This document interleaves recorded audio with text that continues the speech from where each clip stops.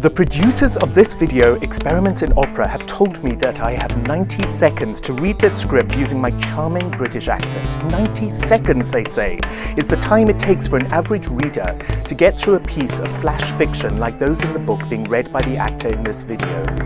Experiments in Opera tells me that they have taken 6 stories from this book and made them into 6 10-minute operas.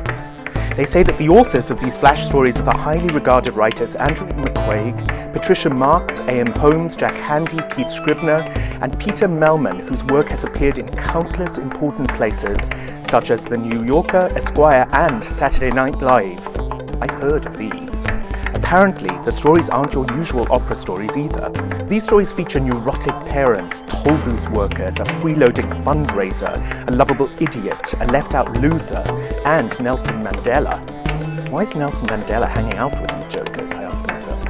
I guess each of these flash operas is being written by a different composer. And these composers, Cristina, Jason Cady, Miguel Frasconi, Matthew Welch, Aaron Siegel, and Nicole Murphy, have all written for the same 4 singers and chamber ensemble.